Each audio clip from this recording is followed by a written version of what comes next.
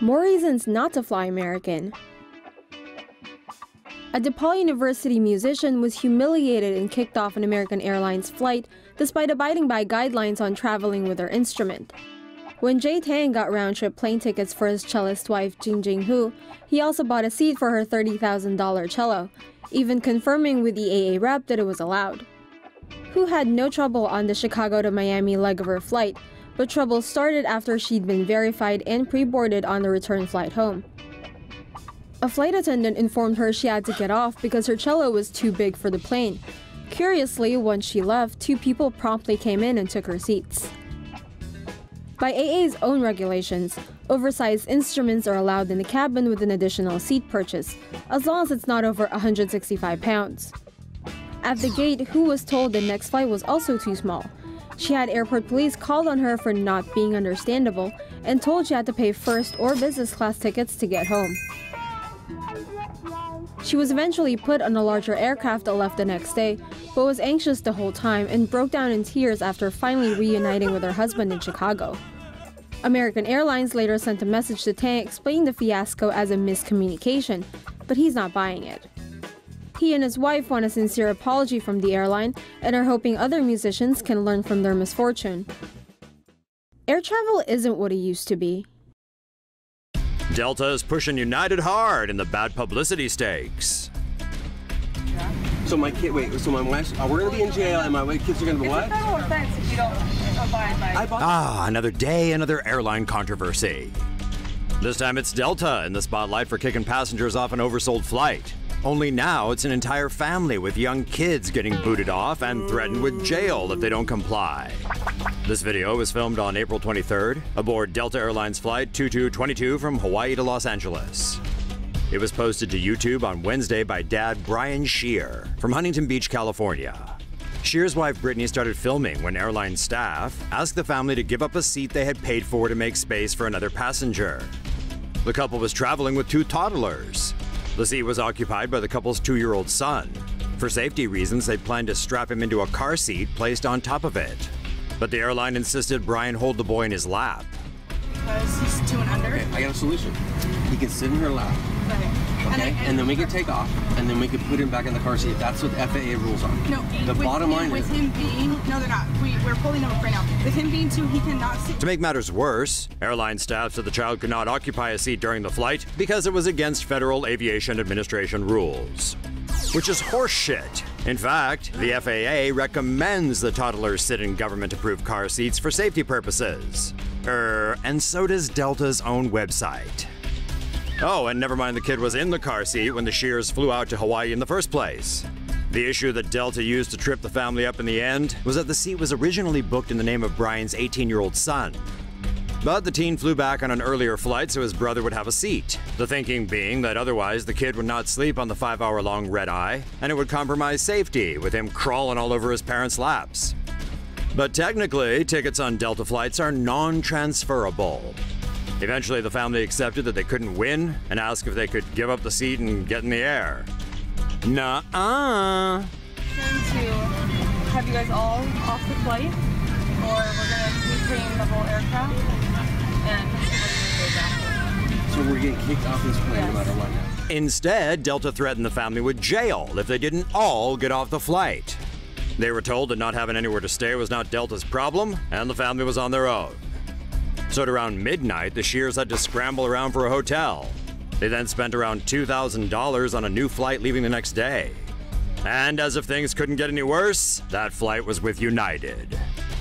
On Thursday, Delta apologized and said they'd contacted the family to offer them a refund and additional compensation. Guess Delta just wasn't happy with United getting all the limelight. A round-trip ticket for this? A British man who paid more than £1,200 to fly to South Africa with British Airways says he was very unhappy when he was given a damp seat to sit on. Andrew Wilkinson, a 39-year-old IT consultant, boarded a flight from Heathrow to South Africa at the end of July to see his parents. When he arrived at his economy class seat, Wilkinson noticed it was damp, and the staff admitted to him that the witness was, in fact, urine that was left there by a passenger from a previous flight. Yuck! And instead of helping Wilkinson clean it up, a flight attendant gave him wet wipes from the lavatory instead, expecting him to take care of it himself. After Wilkinson said he couldn't sit on a wet seat like the one he was given, the attendant laughed and said, "I can see you're gonna work me really hard on this flight, aren't you?" Not looking for any trouble, Wilkinson ended up putting a plastic bag over the seat and then covering it with a blanket. What an in-flight experience. After complaining about his experience on Twitter, British Airways contacted Wilkinson and offered him 5,000 of their reward points and a flight voucher worth £435 or a free upgrade on his next flight to South Africa. However, Wilkinson said he wasn't concerned about the compensation and he simply wants a proper apology. British Airways told the media that they were very concerned and have apologized to Wilkinson. They also added that the cabin's cleanliness is of utmost importance and they perform frequent spot checks to make sure high standards are met. Pilot blasts AC to clear out passengers. A video showing an airline cabin filling up with mist as passengers vomit has gone viral. The Express reports that their AirAsia flight was flying from Kolkata to a small town in West Bengal when it was delayed for 4 hours. The captain made an announcement for the passengers to get off the plane, giving no explanation. When the poor passengers refused, as it was raining heavily outside, he decided to retaliate. The pilot reportedly blasted the AC on full, forcing the passengers to deplane. The video shows passengers protesting, screaming loudly, and some even hurling as the mist filled the cabin.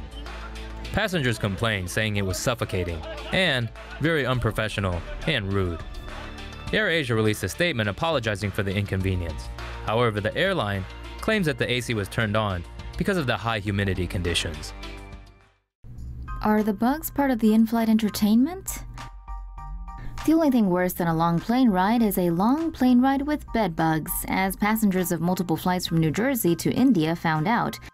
Air India had received complaints about the bugs in business class seats, but apparently ignored them last week. The Hindustan Times reports one man complained that the business class seats he and his family were sitting in during their 17-hour flight from New Jersey to Mumbai were infested with bed bugs. Because of the bed bugs, the family was later moved to economy, but had to deal with broken tables and TVs. Another passenger said he could see bed bugs crawling around on the seats.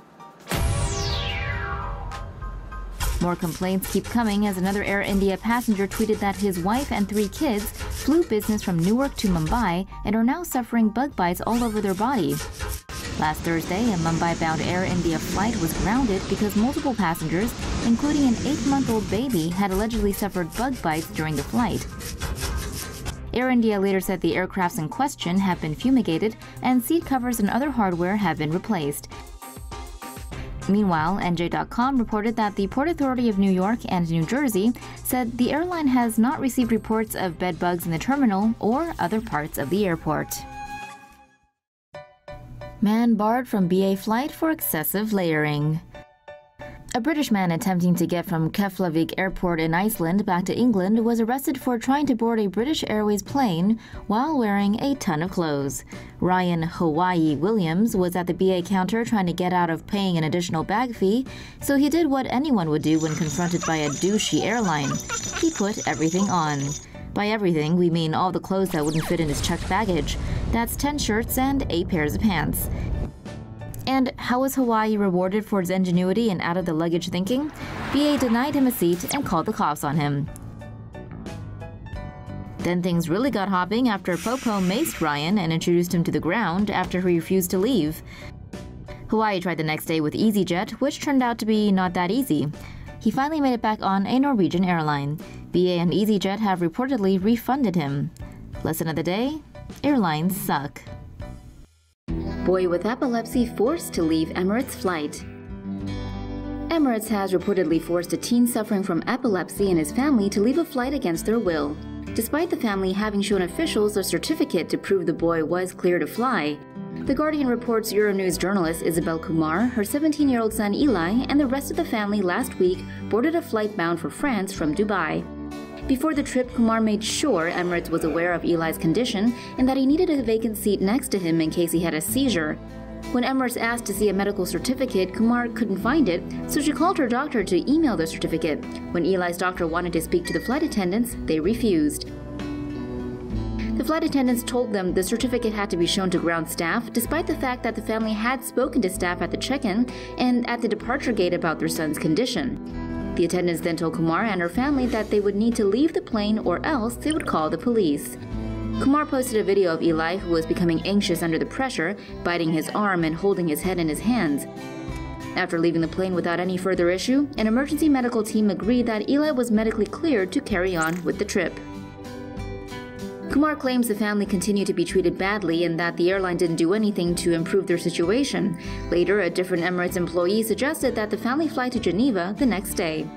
Kumar said travel is challenging for a child with special needs, especially when the child is being treated unfairly. She added that the incident wouldn't stop them traveling as a family, but they will reconsider before traveling with Emirates in the future.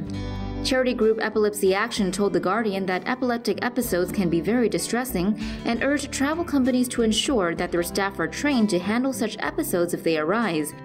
An Emirates spokesperson said the airline was very sorry for the distress and inconvenience brought upon Kumar and her family, and that they have offered them a complimentary hotel stay while in transit and had rebooked them on another flight.